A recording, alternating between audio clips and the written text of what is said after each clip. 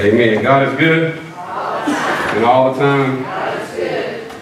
I had to speak or praise band there for a second. I looked at that. I said, go back into that real quick. And I told him a few weeks ago, I was like, look, man, I said, I'm not trying to be ugly, but man, I believe you're talented enough that you could actually go in and play all the drums and all that stuff in the background and mix it and bring that in and bring that into the service on Sunday morning and mix it and play it in. And then Travis gave that the guitar and it would be a whole lot more full sound. So we're thankful for that. That's the first. I hope the minute to come. But if you see the little tape on the laptop and all that stuff, he actually went in and recorded. He did an organ and synthesizer, bass, and drums, and mixed them all together and ran it through his laptop. And so that's why you were able to see Travis playing guitar and it sounded like a full band up here. It wasn't a track that they bought. They actually did it. And so we have a lot of talent. I'm thankful for that. And Travis can tear that guitar up, and I'm thankful for that too, amen? And Shannon can sing. I love her. I told many pastor friends of mine, she's our resident Pentecostal in the praise band, because when she gets into singing, and she really believes it. If you don't believe that, watch her, as she's led by the Holy Spirit too. So, any birthdays or anniversaries this week?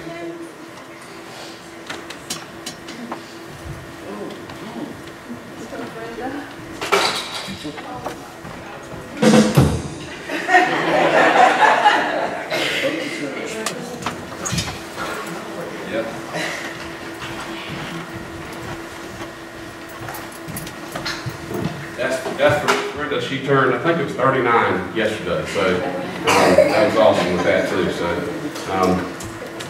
I'm gonna be 44 like next week. Yeah, so next week. So that's what I told Miss Hilda.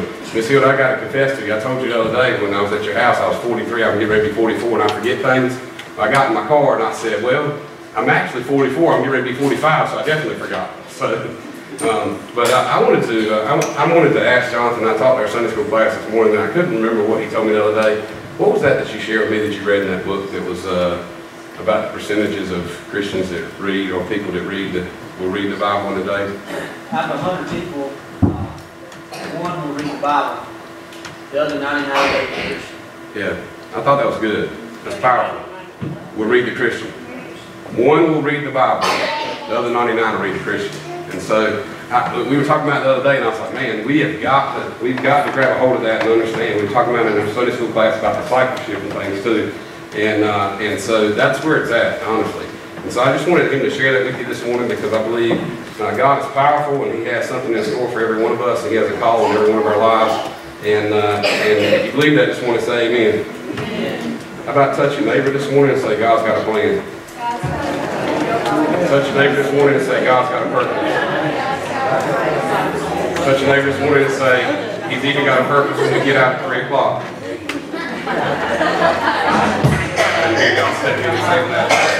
But anyway, I hope you'll come back this evening for our fall festival. Invite someone and things too. And then out of that, we want to reach out to, so if you're here and you're working that, if you haven't signed up to work it, there's more places to work up there. Sign up, please. And yeah, go ahead. I need 3 people. Doesn't matter who it is. I need 3 people to be judges for our costume contest tonight.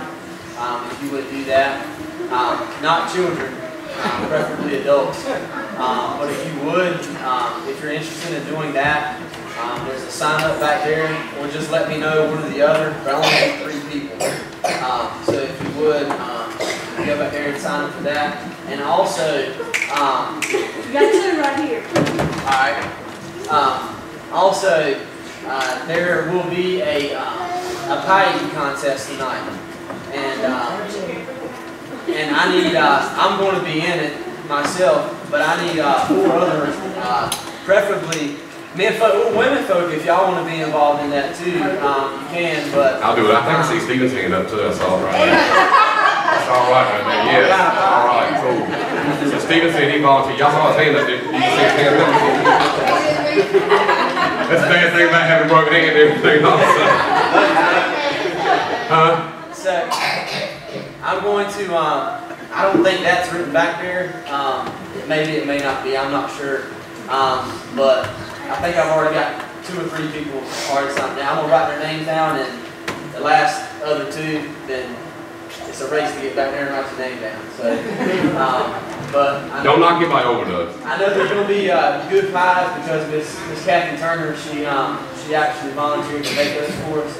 So I know they're going to be good. So there's a special prize for the winner. And we will make it the best we can make it. If it rains us out and everything this afternoon, we'll make it the best we can make it inside and all too. But also too, we want to use it honestly, not just as something to give someone an alternative to Halloween and all that stuff and everything too. We're not celebrating that. We wanted to give it an opportunity to invite people to church. And we have several in our church that actually, the reason why they're here, including myself, was that they were invited. Somebody just invited them. And so just invite people, and if you see people that you don't know, walk up and introduce yourself, you know. Tell them you go to church here, unless you're ashamed of it and you are, then just keep that to yourself. So, let them know that, you know, that we're crazy and we're sold out for the Lord. If you can't tell them anything else good, just tell them your pastor's a nutcase. I mean, really, that's all right too. I don't mind. So we want you to do that. We want you to be a part of that. We need everybody's participation to help out with that too, to make it successful with that. And I know that we can't do it alone because 3 are stronger, 2 are stronger than 1, and 3 can't easily be broken. Ain't that right, Trish and Jimmy? Welcome them back from their honeymoon.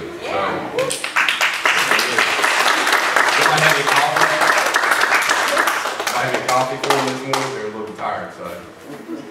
But we're thankful that they didn't. Sunshine Club that from a long Yes, night. yes. The Sunshine Club went out partying last night, so if you see any of them sleeping a little bit in here, it's okay. It's all right with it. They went, and Elvis is alive, and so we just want to make sure y'all knew that. You know, there's a rumor going around that he is. He was in Cat Day last night, and so they got to go see him too. So thankful for that. Any other announcements? Any other things anybody wants to share this morning on your heart this morning?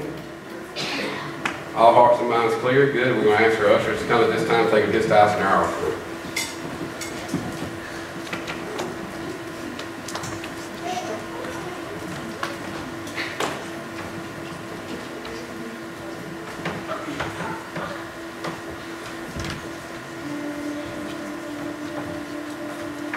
Lord, thank you for so much for everything you do. Lord, be with them in the first message this morning.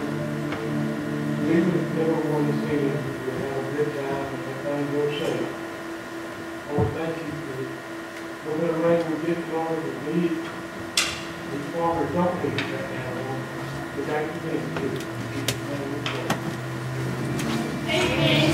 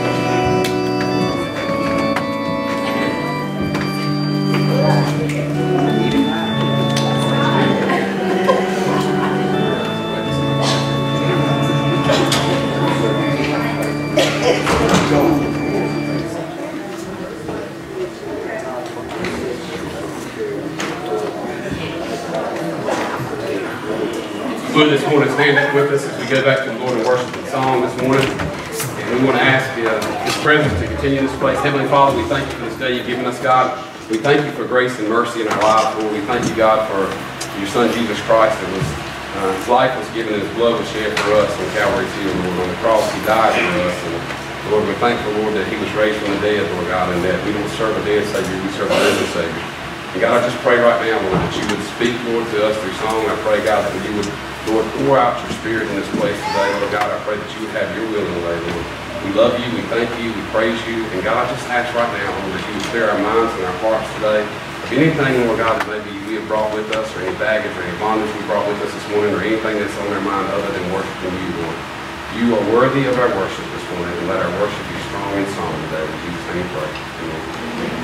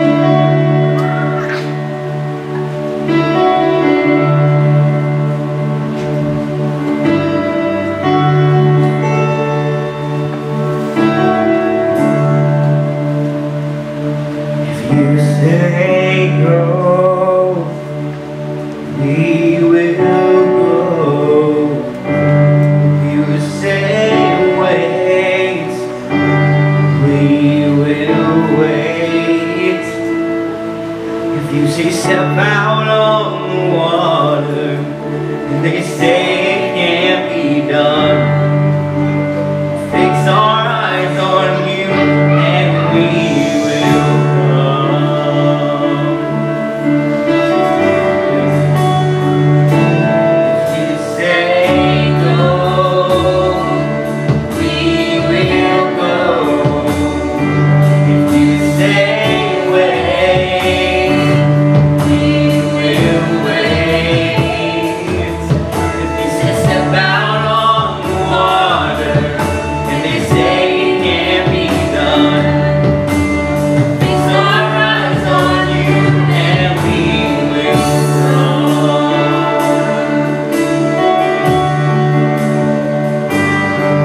Your ways are higher than our ways, and the plans that you have laid are good and true. If you call us to the fire, you would not withdraw your hand. Take it to the flames and look for you. Yeah, come on. That's right. Say go, we will go. Say wait, we will wait. Step out on the water, and they say it can't be done. Fix our eyes on you, and we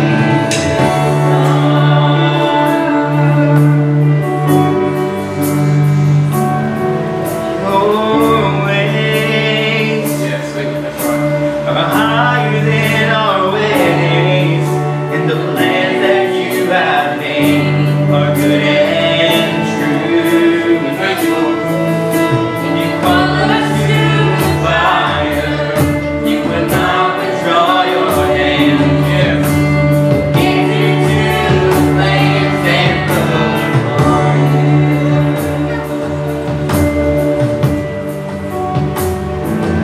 If you say go, we will go.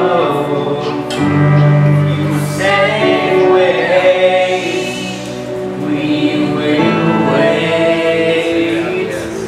If they step out on the water, and they say it can't be done, fix our eyes on you, and we will come.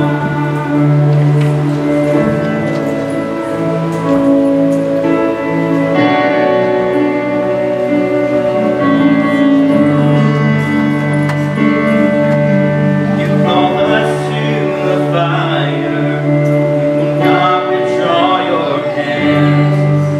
We'll give it to the flames and look for you.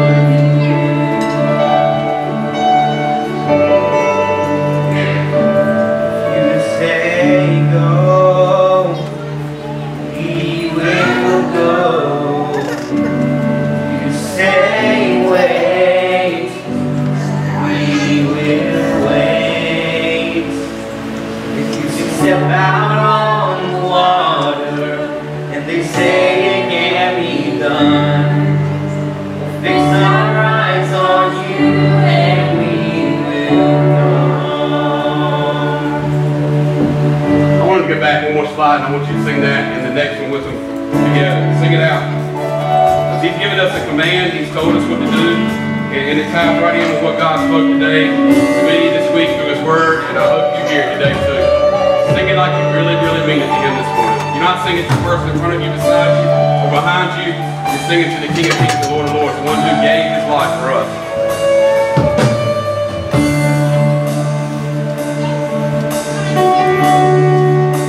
You say go, we will go. You say wait, we will wait. Step out on the water, and they say it can't be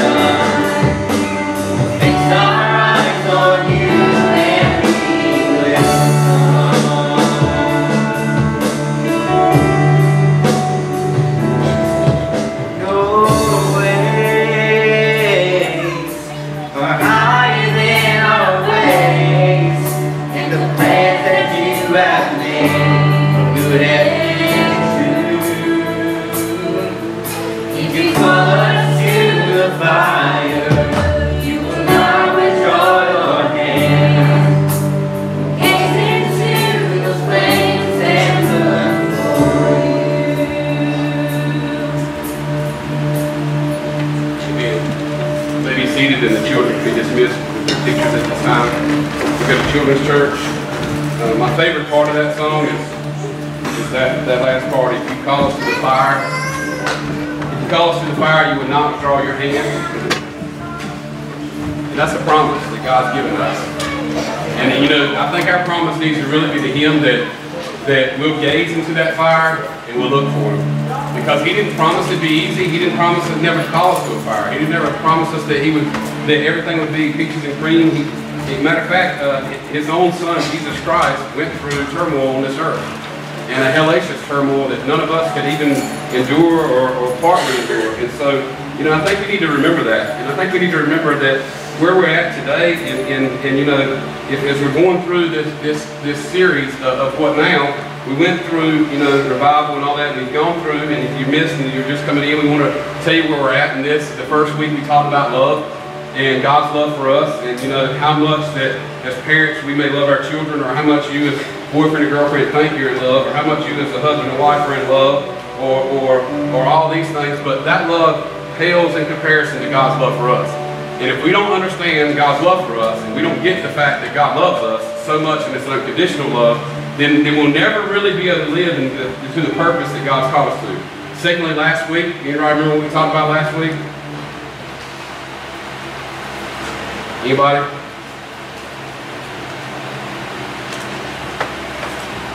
Nobody? Nobody went back and watched it this week or anything, or took notes last week? There's two I know that they're exempt from it. They're on their honeymoon, so I would be watching. Yeah, she would. Oh, you on your honeymoon too? All right, that's all right. Ms. Mavis was on her honeymoon too. That's all right. So and Brenda was working. So anybody? Nothing. Come on now. I'm gonna wait just a minute. We'll see.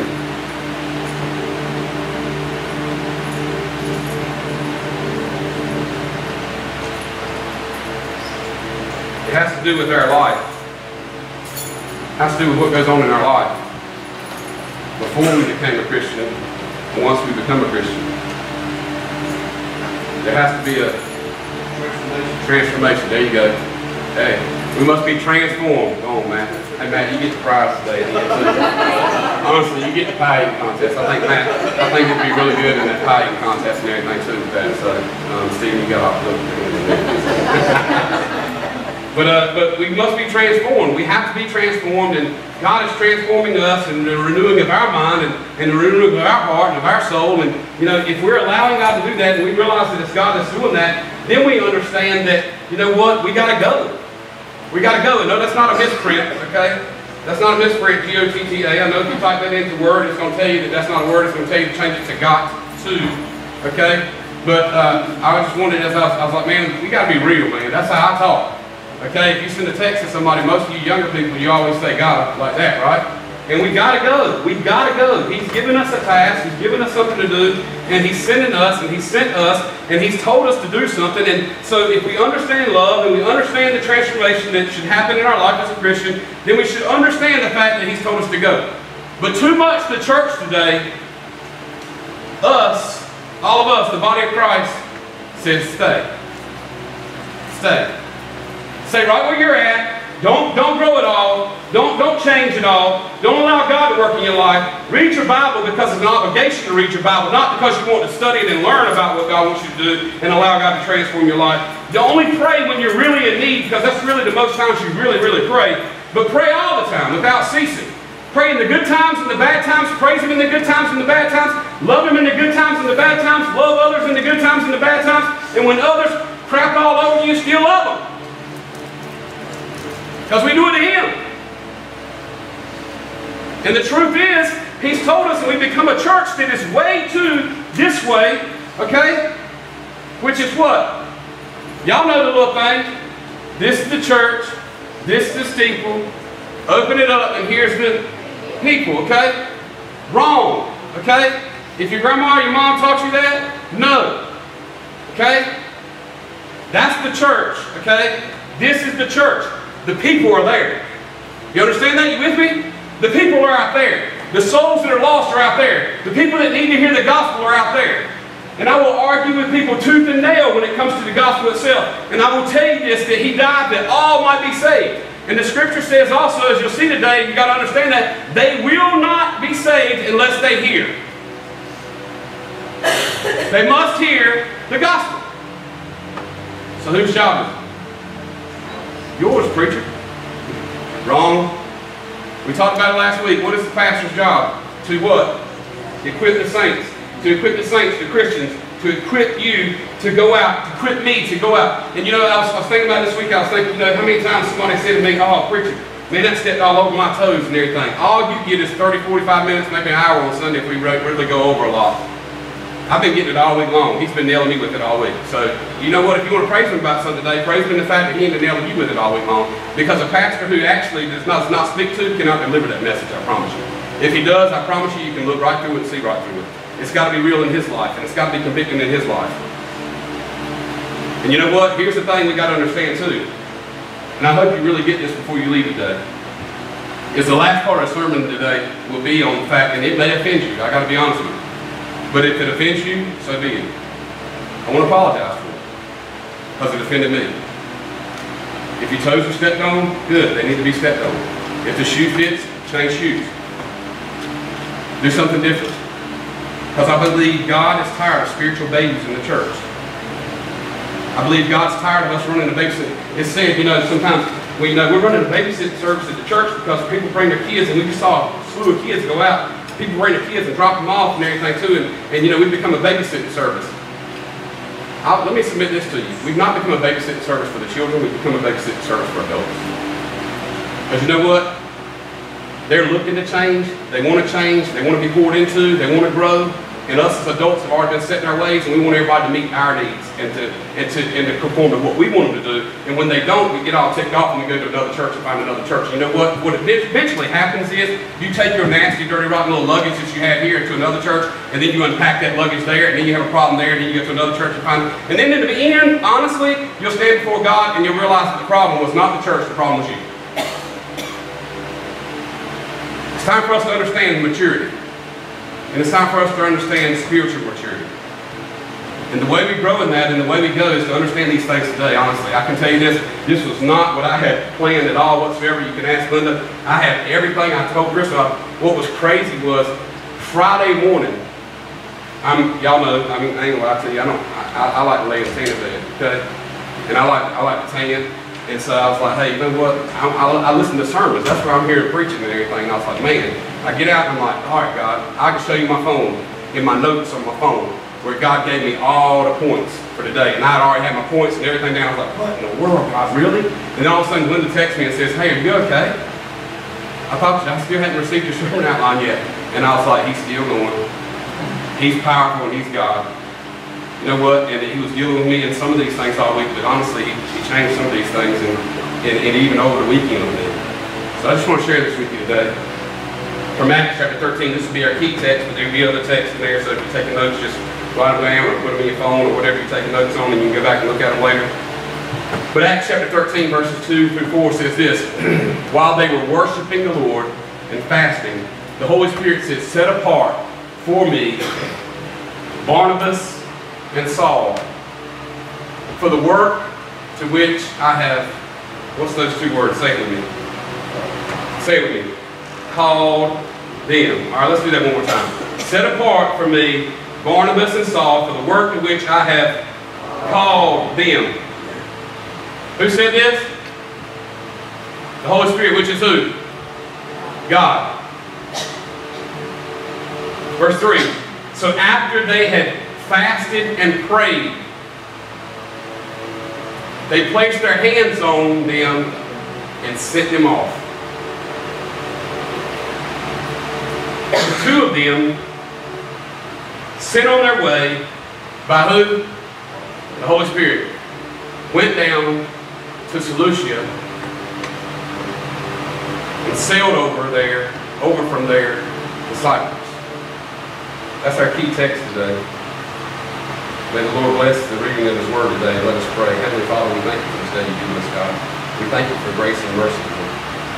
I pray right now, God, that you would pour into our lives and pour into our hearts today. And I pray, Lord, that we would be open, Lord God, to what you have for us this morning. I you would move in a mighty way here today, God. I pray that your Holy Spirit, or thank you for your Holy Spirit already being here today. And God, I just pray that you would just fill our hearts and minds with you and you alone. And God, you're powerful, you're all-knowing, you're all-present. Lord, may we feel you today, and may our lives be changed and different than we can do. We do ask, God, that you would be with us this afternoon in the weather, Lord, and that we would be able to have a fall festival today, God, not to just celebrate and just have a good time, Lord, to reach our community, God. To have a chance to meet people and to invite them, and that, Lord, that as Jonathan shared, Lord God, the one that reads their Bible out of 100 and the 99 that read Christian letters, let them read us. Truly is what you want us to be. In Jesus' name. Amen. You know, many times, we think about somebody says, well, you got to go do this, you got to work for the Lord, you got to do what He told you to do, and He's calling you, and He has a purpose for your life, He has a plan for your life, and all these things and things too, right? We've heard that a lot. You go to church, and that's what you hear all the time. And all of a sudden, we come up with things, and these are excuses, okay? My excuses, your excuses. And so first today, I want us to look at those. Number one is, you don't understand. You don't understand my past, preacher. You don't understand my past, friend in church. You don't understand where I've been and what I've done and what I've gone through and what's happened in my life. You don't understand how bad I've been. You don't understand what I've done. You don't understand that I've committed murder. You don't understand that I've committed adultery. You don't understand that I've gone out and done all the drugs. You don't understand that I've partied. You don't understand all that stuff about me. You don't understand it all. You don't understand where I've been from, where I come from. You don't understand the past. I want to share something with you today. In Genesis 37, Joseph was hated by his brothers, and he told them about the dreams he had of them bowing down to him one day. And as he was talking to them about it, of course, his brothers were upset and didn't like him. They already didn't like him, right? Why? Because he was his father's what? Favorite. And then his father gave him a robe or a coat of what? Many colors. Ask Dolly Parton, she can tell you about it. All right? A coat of many colors. And then all of a sudden they're there and they go out to work, and he's back, and the scripture doesn't really tell us why he's back, but the brothers actually went out to work. And so as he's there, his father Jacob sends him out, and he goes out to check on his brothers. And as he goes out to check on his brothers, his father says, and you come back and tell me what they're doing and where they're at. So almost like, come tell, right? So when they see him coming, what do? They plot to what? Kill him. Now this is your brothers. I want you to put yourself this morning in Joseph's perspective. They plot to kill him. And then all of a sudden, they end up talking to each other, and they're like, well, if we kill him, his blood will be on our hands, blah, blah, blah. Let's just do this. Let's just throw him in the cistern. And if you've ever been to Israel or anything, if you've ever seen pictures of it, they're very, very deep, and they're dark, and they're kind of nasty looking, and it's a water cistern. We actually went down in one, and you could just feel the mold and just smell it. It was terrible. And all of a sudden they throw him in there, and then all of a sudden they're like, okay, well, we could just leave him down there. Well, then all of a sudden his brother's Reuben's going to come back, and he wants to save him and all. But then his brothers get together, and I find this interesting. His brother Judah gets together, and he's like, hey, you know what? These traders come along, and they're like, hey, well, let's trade him up. Let's put him on Craigslist. This is my story, not yours. So let's just put him on Craigslist and sell him off and everything too. And so they came over to look at him and everything. They were like, oh, we'll take him. And so they traded him up, gave it to him, and they gave him some silver and everything too for it. And I find it really interesting that how the Bible correlates to that I think Jesus was betrayed and sold out for some silver too, right? So next thing you know, and this was one of his supposed brothers at the time too, right? So he's sold into slavery, and then he goes he's sold to Potiphar, which is the captain of Pharaoh's army, and he goes into the house, and Potiphar's wife, if you don't know the story, I just want to give you a little background this morning, hope you know it, but Potiphar's wife, she likes him, and she comes on to him, and all this stuff and everything, well, he runs away from her, and gets away, and she leaves, and she holds on to something that he has, and when she calls the guards, and she yells and screams, and when she yells and screams, she tells them, hey, he tried to rape me. So what did they do to Joseph? They locked him up and put him in prison. They locked him up and they put him in prison. Others and I may not know your past. You know what, friend? You may not understand my past. But God knows all of our past. God knew what was happening with Joseph. The scripture says several times throughout the book of Genesis and the story of Joseph, if you look at chapter 38, and you go on and look at chapter 39 rather, and you go on and see where he went, it says several times in there, the Lord was with Joseph. Throughout his entire journey, the Lord was with him. Okay, well check this out. I want to paint a picture for us to really understand this morning. Okay, the Lord was with him, but yet he was sold into slavery. The Lord was with him, but yet he was actually accused of rape. The Lord was with him, but he was thrown into prison. You with me? Don't forget that. Don't forget that. Because we're going to stop in the story of Joseph for right now. We're going to keep that a little bit later. Because that's the desolate part. You don't understand my past, but the Lord does. You don't understand my struggle. You don't understand my struggle. 1 Corinthians 10:13 says this: the temptations in your life are no different from what others experience. I know I didn't finish that verse, but we're going to finish it this morning. The temptations in your life are no different from what others experience. Now, let that resonate just for a second, okay? You don't understand, Pastor, I've struggled with pornography, okay? My wife hasn't yet, but you're a man, and your eyes are what you focus with a lot of times, and they focus with their emotional things. We're physical. You don't understand, Pastor, I struggle with what I used to do in my life and let my past go. You don't understand. Okay, well, you've asked God to forgive you, now it's time for you to forgive yourself, my friend. You don't understand, Pastor, my struggle of, that when I smell a cigarette, God delivered me from it, I really want to go back to that cigarette. And let me make sure you understand something. Don't quote God here today and say, Pastor, Christian ain't smoking today. Okay, no, I didn't. Ain't nowhere you've seen that in the Bible, okay? Don't even talk about smoking a cigarette in the Bible. Okay? Really? That's a personal conviction. But if God delivers you from it, He does not expect you to go back to it. Amen? Amen? And let me say this to you, there's huge testimony of many people I know of, myself included, that God delivered me from it and I don't want to go back to it. But can I tell you something honestly? Let somebody light up a cigarette around me today and I smell the first drag, let me tell you what I say. Well, I like to have that cigarette. I ain't gonna lie. Well, I take that. Give me that cigarette right there. I smell it. So just the first of it, man. Once it gets on into it and gets into the clothes and stuff and everything, I'm like, it kind of stinks. Did I used to smell like that? But that first one, boy, see, the desire is still there, but the will of God that lives inside of me is stronger than that desire. See, you may suffer temptations, and you may think that nobody else suffers with temptations, but according to Scripture, and Scripture is not a lie, right? Your temptations in your life are no different than what others experience. It might be a different way of a struggle, but it's still a struggle to the end. It's just weird. We all have those, and even though they're different, the pressures on us are the same. Pressures on us from our struggles are absolutely the same. Amen? You don't understand my pain. You don't understand my pain. You don't understand the pain I'm in today. Whether it be a physical pain, whether it be a spiritual pain, whether it be an emotional pain, whether it be a financial pain. Let me say something to you. You may not understand mine, but there's one that does. And I want to share with you the whole school from Isaiah 53, verses 3 through 9 says this: He was despised and rejected, a man of sorrows, acquainted with deepest grief. We turned our backs on Him and looked the other way. He was despised and we did not care. Who are they talking about here? Who are they talking about? Our Lord and Savior, right? Jesus, right? Do you understand this? We turned our backs on Him and we didn't even care. You know, when we don't do what God's called us to do today, we're turning away from Him. See, God never changes. You understand that? He doesn't change.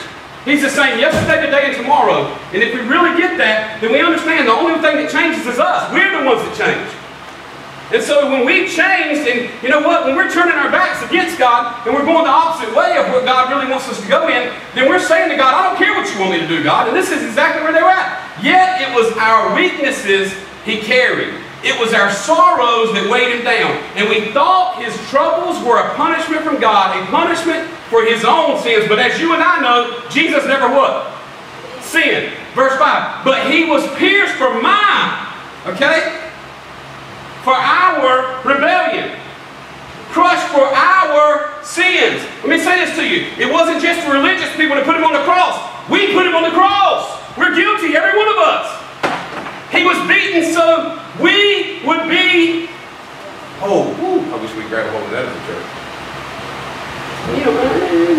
Stop crying and being a baby. Be whole. He's made you whole. He's made you whole. Rejoice. In the darkest and most terrible times, He's made you whole. He was whipped so we could be what? Healed. All of us, like sheep, have strayed away. We've talked about this many times before too. Are sheep smart? No, they're dumb animals, okay? So the Bible likens us to sheep.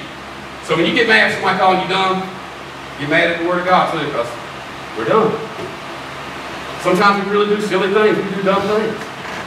Sheep do dumb things. They wander off. They wander off. They wander off. They wander off straight away. We have left God's path to follow our own. Yet the Lord laid on Him the sins of all of us. The sins of us all. Do you get that with me today, please? Please understand. When you walk on your own, God doesn't let you go. You understand that? Oh, yes, He does, because I don't feel like He's close to me at all whatsoever. No, you walked away on your own path. He was oppressed and treated harshly, yet He never said a word. He was led like a lamb to the slaughter. And as a sheep is silent before the shearers, He did not open His mouth. Unjustly condemned. Hold on a minute. They did me wrong, preacher. You don't understand. Okay. He was unjustly condemned, meaning he was not to be condemned, right? He didn't do anything to be condemned, right? You with me? Okay, so when we're in a little pity party, and I've had them, you have them, we all have them, understand something, that the one who gave His life for me was unjustly condemned. He was led away. No one cared that He died without descendants, that His life was cut short in midstream, but He was struck down for the rebellion of my people. He had done no wrong and had never deceived anyone, but He was buried like a criminal. He was put in a rich man's grave. You don't know my pain, Pastor. I may not know your pain, and others may not know your pain, but Jesus does. You know, we can use all three of these excuses. We can understand that, you know what, we can go back on those and use it as a crutch all our life. I want to share something with you that I was talking to someone the other day, and you know, we were talking, and you know, a lot of times you look at teenagers today, I want you to understand something. When you look at teenagers today, I ask you, I'm begging you as a church, don't judge them. Because you don't know what they're going through, you don't know where they've been, and you don't know what's going on in their life. Okay? Don't judge people anyway, you shouldn't. But here's the true thing. We are a product of our environment. You understand that? Oh, but my mom raised me in a Christian home. She's always been a Christian, one Christian woman my whole life. I didn't live in that environment always. I didn't always live in that environment. But you can change it. Some do it, some don't, my friend. I had one biological brother. To this day, honestly, I don't know if he's safe or not. I really don't. Grew up with a biological father who was an alcoholic. I remember afraid that he was drunk. He didn't go to meetings, so he became an alcoholic. And as I started in drugs and all those things, and got in alcohol and stuff, and things, and parties, and all that stuff, and everything I saw, the road that I was going down, and I still see today, honestly, some of him in me. And I'll be honest with you, that really bothers me, because I hate the fact of even not having anything a part of him in me. Not the fact that I hate him, understand it. I hate the part of him that is in me. And I desire to not want to be him. My desire was so strong that I did not want to live my life like him. I want to be the best daddy that I can be, even though he sucked at being a daddy. But you know what, honestly? My brother, I went down a little bit path. My prayer still is today that if he's not on the straight and narrow now and not have life right with the Lord, that he does. you know, raising 2 kids and taking care of 2 kids and all these things and all, and then still partying and still doing illegal things and still chasing girls and all, more than you want to be a daddy man, and you could easily look at it and you're like, didn't he learn? No. I hope one day he does, honestly, if he hasn't already. But you know what? So many times we judge a person when they're really just a product of their environment. And if you really understand the end of this today, and I mean the end of this sermon series of what now, if you really understand true discipleship, you understand that that's how a person grows really in their growth of what God's looking at them in truth, what John said this morning, as Pastor John just shared with you. If 99 are looking at us as Christians and we start judging, they're going to start judging too. I may not know your pain, and others may not know your pain, but Jesus does. You don't understand. Saying this back to you today, saying this to me, we can use every one of those excuses, but the Bible tells us this: you don't understand God's forgiveness. You don't understand God's forgiveness. You don't understand my past. You don't understand God's forgiveness, His mercy and His grace. 1 John 1:9 says this, but if we confess our sins to Him, He is what? Faithful and just to what? Forgive our sins and cleanse us from what? All wickedness. All wickedness. You don't understand how bad I've been. He does. He does. And His forgiveness cleanses us from all wickedness. From everything I did yesterday, what I'll do today, and what I'll do tomorrow. His grace is sufficient yesterday, today, and tomorrow. Are you with me? You hold yourself into that position. You put yourself in that position. You ask Him to forgive you, but you never forgive yourself. And that's why you live in what you live in that's nothing but pulling you down. And we can't truly be mature in Christ. We can't truly be ready to go. We can't truly be able to do those things if we don't understand that, because Ephesians 1:7 says also, He is so rich in kindness and grace that He purchased our freedom with the what? Blood of His Son. And what? Forgave our sins. You know there's churches today that preach the blood wasn't important. Seriously. There was a seminary in our area that was split over the fact that they didn't take blood's importance to death that really matters. I believe my scripture tells me, and God's word tells me, His crimson blood washes me as what? White as snow. He shed that blood because you got to understand something. You got to understand the whole Bible in context. In the Old Testament, how was sin forgiven? By a blood sacrifice. There had to be a blood sacrifice given. And He gave the ultimate sacrifice through His life. Yes, but it started with His blood. Our God forgives no matter our past. Amen. You don't understand God's power. I told you we finished 1 Corinthians chapter 10, verse 13. Here it is. Remember, if you weren't taking notes, I'll share it out with you. The temptations in your life are no different than what others will experience. But it finishes saying this, and God is what? Faithful. He will not allow the temptation to be more than you can stand. When you are tempted, He will what? Show you a way out so that you can endure. Let me say this to you. People will preach this to you until they're blue in the face. God will not put anything on you more than you can handle. That is a lie, my friend. Straight from the depths of hell. You understand that? That's a lie. And you can go tell everyone who told you that is. He will put things on you and allow things to be put on you this more than you can handle. But when you're tempted, He will show you a way that you're out, that you can endure. Do you understand that this morning? If without Him, you can't endure it. And that's why you're in the struggle that you're under today. That's why you're under the bondage that you're under today. That's why you're so upset with yourself today. That's why you feel like you're not good enough and that God can't use you today. That's why you feel like your past has held you down. That's why you feel like you're in pain. It's because you're not understanding that the God that delivered you is the same God that wants to deliver you from that today. And you can walk around looking like you're sucking on the egg all you want to all the rest of your life and refuse to be used by Him, which is disobedience. Or you can choose today that this is who I'll serve. Now that's good preaching. He will put more on you than you can handle. But with God, all things are possible. That's scripture, by the way. Study it. Know it. Because did He put more on Job than Job can handle? But He was with him, wasn't He? And you know what? Even when his own wife told him to curse God and die, He didn't. He He held on to God and the faith that he had in this God. Our God is way more powerful than our struggles. Amen. He's way more powerful than our struggles. You understand God's promise. You understand God's promise. He's promised to go with you. Thank you, I'm not alone. Joshua 1:9 says this, have I not commanded you? Be strong and what? Courageous. My friend Dale actually has that Hebrew word, courageous, tattooed on his forearm right there. To remind him each and every day when he's going to the battle to be courageous. Don't judge him because he has a tattoo.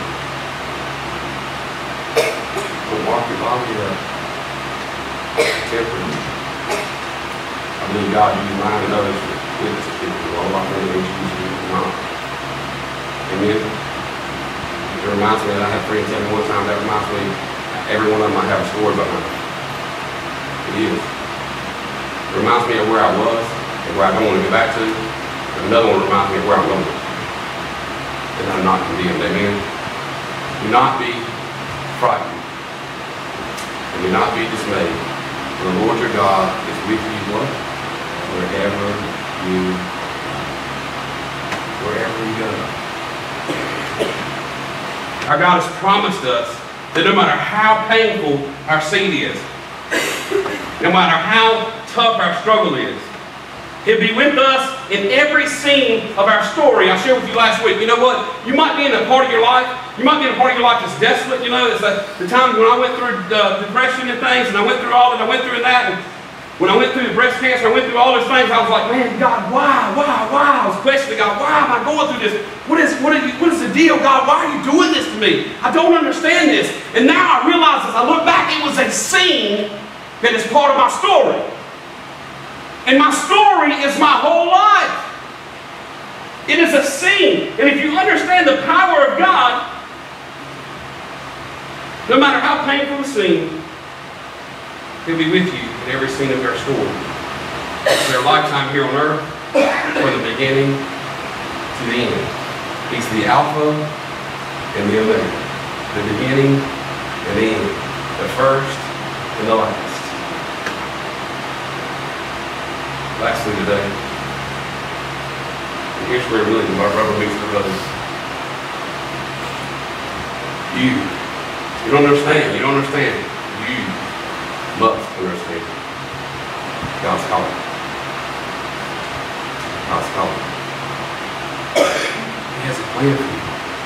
He has a plan for me. He has since the day that I was created. Since the day He breathed breath into me.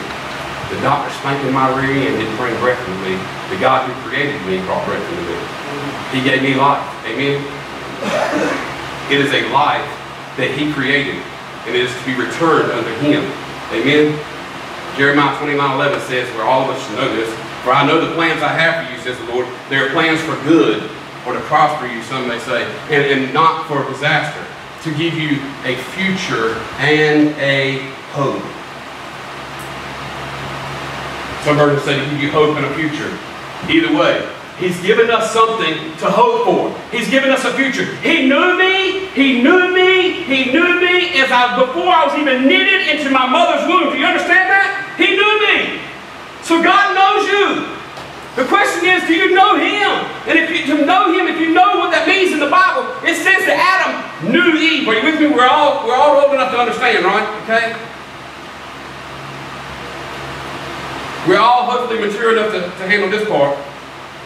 So for Adam to know Eve, and it says in the Bible too that Joseph never knew Mary, but yet she got pregnant. What does that mean? They never what? Had sex. Okay? It was miraculous conception. Are you with me? He never knew her. It is a relationship, an intimate relationship. You got to understand something. What does the Word of God say? For many will say, have I not healed in your name? Have I not prophesied in your name? Have I not done this? And He will say, go away from me, for I never knew you. Hold on a minute. God knew me from the day I was created in my mother's womb. But you know what? He doesn't know you in a a personal relationship until you're ready to have an intimate personal relationship with your God. Are you with me? He has a hope and a future for you. He has a plan for you. You have to understand God's calling. Pastor, I don't know what God wants me to do in the church. Let me tell you this. He's called every one of us to serve. Honest to goodness, truth be known, every one of us should be signed up to do something for that fall festival. It's not Pastor John. Oh, that's you, Pastor John. No, it's our job as a church to reach lost people. Oh, well, they're just having that to have that good fun and just having a little fall festival and everything and all. They would celebrate the Hallows Eve and all that. It's a demonic holiday. No, let me tell you this. We're going to have this so that we can reach our community. The Christmas parade's coming up. When you go, everywhere you go, God will place people, I promise you, in your path that are unsaved, that are unchurched. All you got to do is invite them.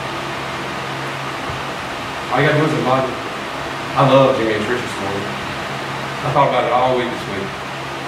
When they were keeping up their streaks on their honeymoon, I thought, why are they keeping up their streaks on their honeymoon? Anyway, I was like, you know, and then he's the man who actually took her out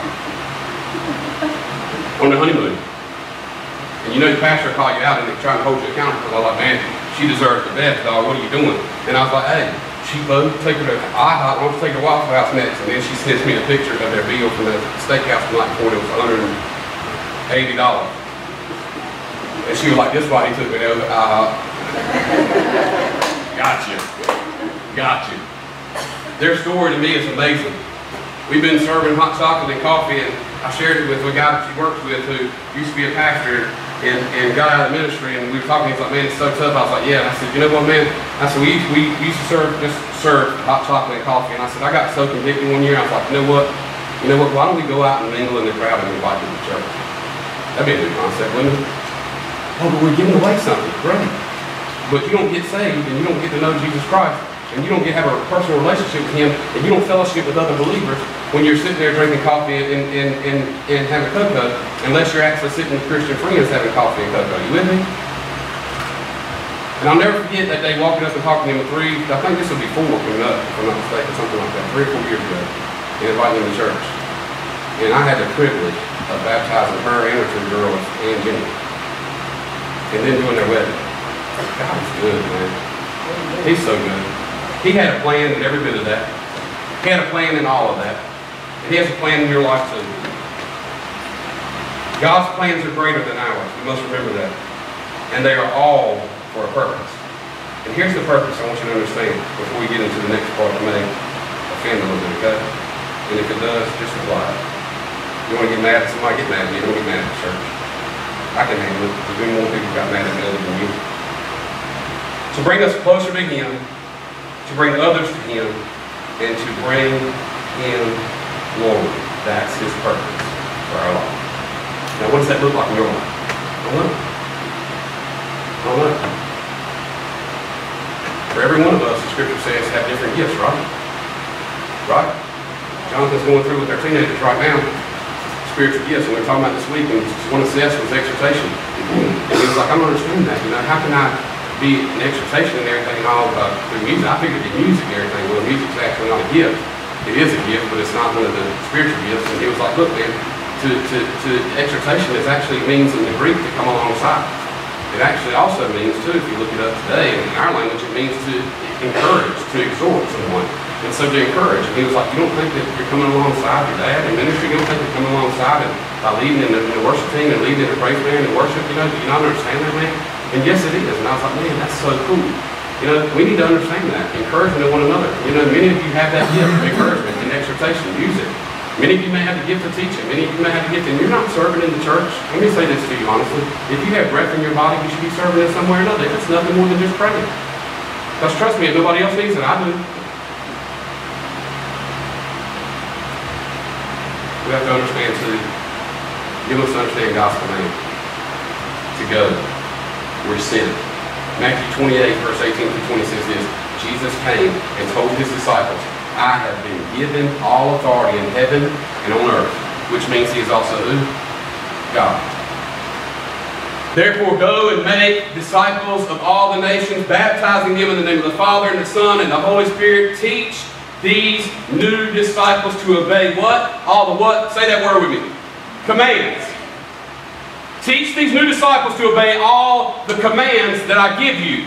And be sure of this, I am with you always to the end of the age. Okay, he just told him to go and make disciples of all the nations, baptizing them in the name of the Father, Son, and the Holy Spirit. And you know what? That is who gave that to him? Jesus, which is a command. Are you with me?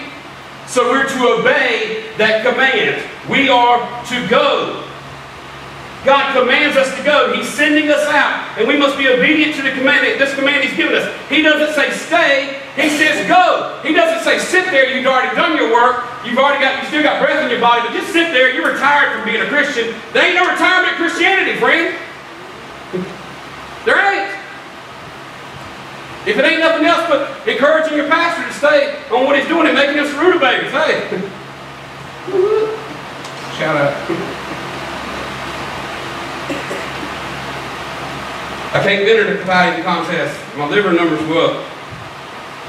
You know, the doctor said to me, don't be discouraged in it though. Don't be discouraged in just one test. She was like, I'm going to talk to my colleagues over at Duke to see if I can get you in some clinical studies they're doing and everything too, and I'll fit that and blah blah. And I was like, look, I'm not worried, and I'm not upset, I'm not mad on that test. I know where I'm going, Kimberly. Let me let you make sure you know something. I know where I'm going, that's the doctor's name. I said, but I'm frustrated because I worked so hard to get this weight off, and you're telling me I need to lose 4 lady. Well, not you, but the other lady. And then she told me I could eat these. You don't understand, when I go to the buffet, it's a buffet. Lastly, you know what, my friends? You must understand God's maturity. Make sure you're going to listen, please, to this last few minutes. God's maturity in you. God's maturity in you. 1 Corinthians 3:2, Paul was writing to the church of Corinth. And as he's writing to the church of Corinth, why was he writing to the church of Corinth? To tell them what? What they were doing that was what? Wrong. The wrong way. And they were doing the wrong things. But you know what I find really ironic in that in the Bible is? That he had to write 2 letters to them. That's why there's 1st and 2nd Corinthians. I think, honestly, we need to write letters to ourselves every day. We need to understand that there's a fresh anointing in the Holy Spirit every day in our life. We need to wake up, as Jonathan said the other week, I was so convicted of that this week too. Before I'm ready to get a shower, before I'm ready to get coffee and everything, hey, pray. Before my feet hit the floor. This is no joke. I told him Wednesday night, on Wednesday morning, I woke up in the hotel, getting ready to go to my appointment, and I woke up and I was dreaming, I was praying, I woke up and I was praying. I fell back asleep praying, and I was dreaming I was praying again. Oh God. Because I was hearing in my mind what he said last Sunday morning. I was like, all right, I'm already praying in my sleep too. That's all right. Thank you, Lord. We've got to understand His maturity in us. 1 Corinthians 3:2 says this to us. I had to feed you. Paul says to these Christians. Now understand this, okay? He's talking to Christians. I had to feed you with milk, not with solid food, because you weren't ready for anything stronger. And you still aren't ready. He's writing this to the church. The body of Christ. You still aren't ready. Hebrews 5:12 says this. You have been believers. Who wrote this again? Same one. You have been believers so long now that you ought to be what? Woo, woo, woo, woo. Run the aisles today. You ought to be what? Sing it. You ought to be what? What?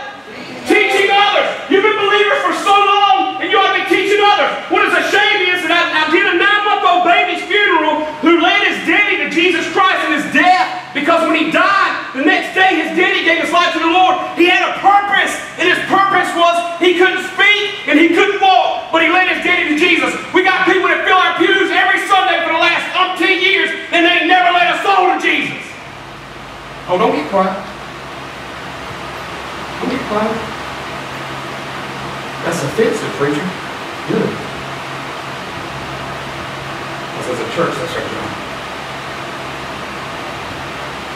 He didn't say preacher, did he?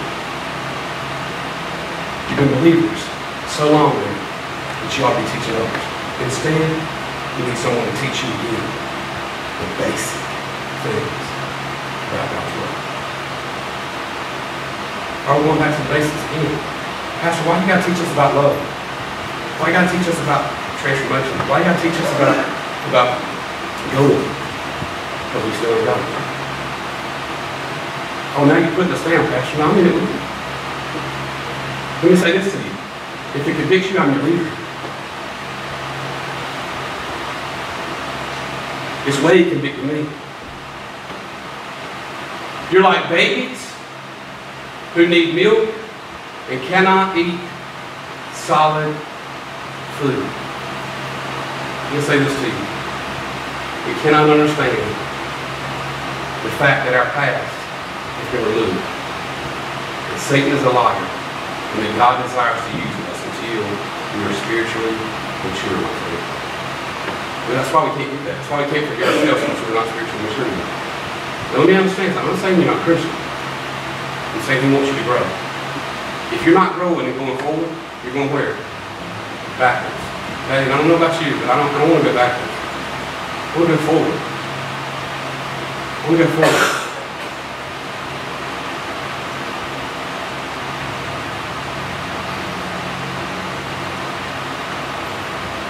When we become spiritually mature, we will get every one of these truths and we'll understand that we can't be babies in our walk forever. We are victorious. Everybody say that. We are victorious. We are victorious. Say it like you mean it. We are victorious. We are, come on, victorious. We are to grow and we're to mature in God. I didn't forget about Joseph. Okay? I didn't forget about Joseph in the beginning in Genesis 37. See, the most beautiful part about Joseph's story is this. And it's found in Genesis 45. And it's not on the screen because I didn't give this to you. Because I want you to actually write it down and go read it for yourself. But I'm going to read it to you today. It says this. You can go read it for yourself. Joseph is standing no longer. In Genesis 45, verse 1. There were many people in the room, and he said to his attendants, "Out, all of you!" Exclamation point. So he was alone with his brothers when he told them who he was. It must have been pretty bad off for them not even recognizing their own brother, huh? Then he broke down and wept. Why? Because he had a heart for others. He broke down and wept. He wept so loudly the Egyptians could hear him, and word of it quickly spread and quickly carried to Pharaoh's palace. "I am Joseph," he said to his brothers. "Is my father still alive?" But his brothers were speechless. They were stunned to realize that Joseph was standing there in front of them. We forget God's power. They were speechless. We pray for somebody to be healed and the doctors tell them they're going to die, and all of a sudden they're healed and the doctors can't figure it out. They're speechless because they're not God, my friend. They're the only people that can treat. God has a plan. In verse 4, in verse 5 is the pinnacle of this whole story. "Please come closer," he said to them. So they came closer. And he said again, "I am Joseph, your brother, whom you sold into slavery in Egypt. Don't be upset. And don't be angry with yourselves for selling me into this place. It was God who sent me here ahead of you to preserve your lives." See, you sold me, and you had a plan for me to get rid of me and to tell my dad and send back my coat to him with blood on it from animal's blood and swear up and down that I actually was killed and my dad actually thought I was killed. You had all that plan, but God sent me out here. God sent me to this place, and He had a plan that was much greater than your plan. His plan is much greater than my plan. My past is gone. My struggles are gone. My pain is gone. I understand that He is all sovereign, almighty God. He said He sent me. Joseph's dreams did not come true to fruition right away. He told his brothers, "Hey, you're going to bow down to me one day." They laughed at him. They mocked him.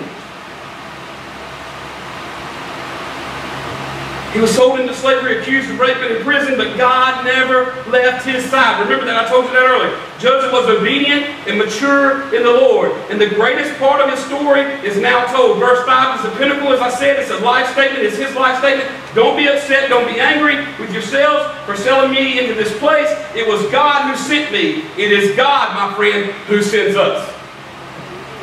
It is God who sends us. And if he sends us, he goes with us. You don't understand? Yes, I do. And so should everyone else. We all have a past. We all have struggles, and we all have plans. We really should understand that. We really should understand that in our lives. He never promised it to be easy. If you call us to the fire, you will not withdraw your hand. I'll gaze into the flames and look for you. But you see, my friend, you know the story. If you've been here any time, you're my breast cancer. God allowed me to lead somebody to Jesus. He has a plan, man. He has a plan. You understand? And yes, I do. I read the Word. And so have you, I hope. We just really quickly forget our God's full of forgiveness, power, and Jesus' promises. Friends, I want to share with you today, you must understand God's calling. You must understand His commandment and be mature in Him. Because we cannot, as a great man knows, we cannot sit still and be spoiled, comfortable baby Christians anymore. Pastor, God's laid this on my heart to go do this and everything, but I need you to hold my hand to go do it. No, go! You don't need me to hold your hand. I told him in Sunday school this morning, Kim was our director of activities. If she feels like I needs to do something, Jonathan brought something to me the other day. He was like, hey, you know what? I think we should have a football game, a whole church-wide football game of flag football. We can have hot dogs and everything, set up seats and everything. People watch it, called a turkey bowl. Let's do it as an annual thing. We'll sell the hot dogs and everything. Maybe not make a whole lot of money and all. That's fine. We'll get teams together and everything. We'll put the teams together, 2 teams together. We'll go out there and we'll play and we'll have a great time. And we'll do it on an annual thing. And whatever we take up to go to missions. Is that not what you said to go to that thing, son? So, and I was like, hey man, go. But Jonathan doesn't need me to take him by his hand and go, okay, let me take you. This is how we're going to do this and this. Go! Go! If God told you to do something, He's taking you through it. You don't need me or anybody else to hold your hand. How do we learn? If we're smart, we learn by instruction. Men just laugh. Because what do they do when they love some ladies? They take the instructions, throw them away, don't they? You know what I mean? I love y'all, and I can call you that because I'm going to look at the instructions. I'm going to look at them. Like, man, what in the world? I was doing something yesterday. I was like, I ain't never done this. I was like, Mike, I need your expertise. Jimmy said you're the expert. And I looked at him, he was like, I ain't the expert. And I started looking, I was like, I got to read it again, I guess. Which is the front and which is the rear? I don't know. And all of a sudden I went back and I was like, oh, it says it right here on this paper.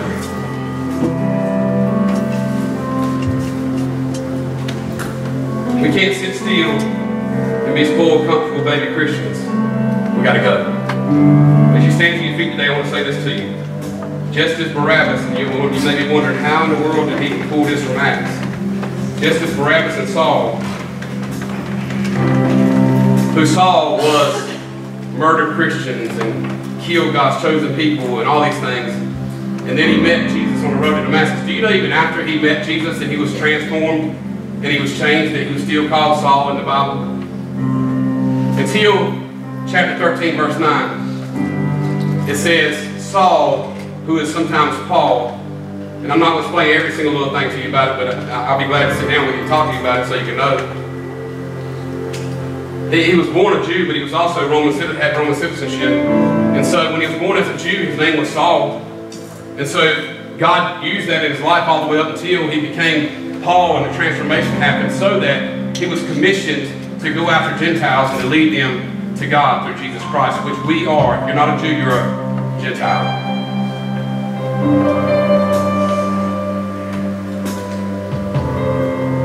They were sent out by the Holy Spirit.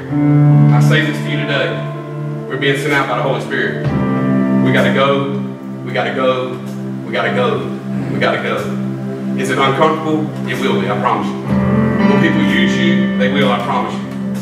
Will people burn you at times? They will, I promise you. Will people lie to your face and tell you they're saved and they're really not? Yeah, they will, I promise you. Will it be tough, Pastor? Yeah, doggone right it'll be tough.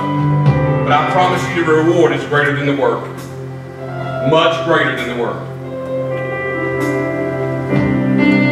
My question for us today as a church is, what are we waiting on?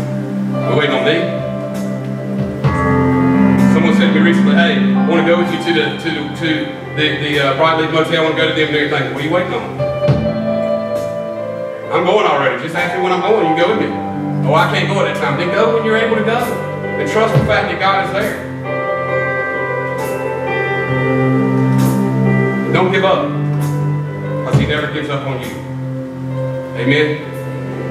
God's spoken to your heart. Just want you to respond.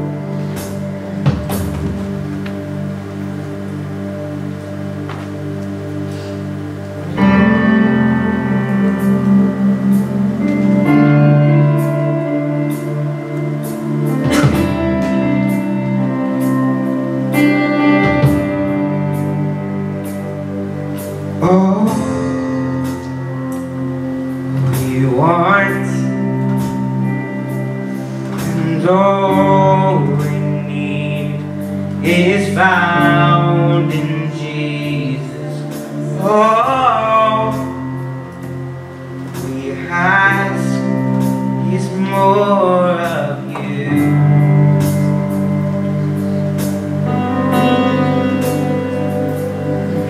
Nothing else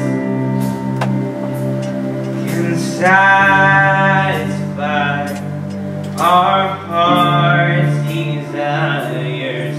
All we want is more of you.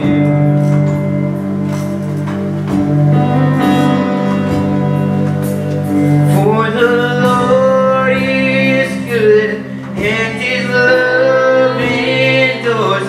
Yes, the Lord is good forever.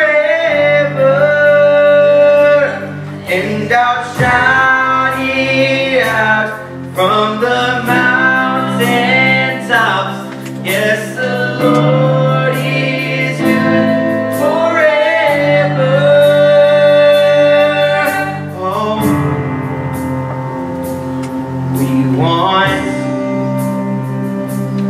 and all we need is found in Jesus. Oh,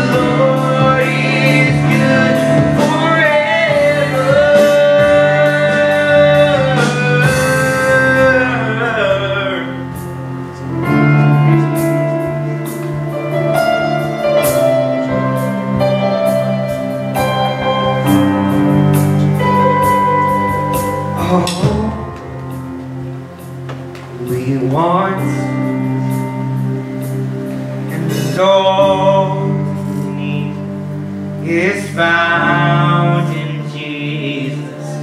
All we ask is more of you.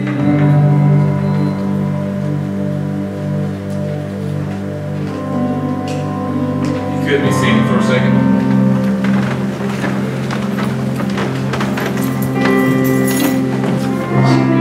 And as you're being seated for a second, Kim's going to pass this out. We're going to cut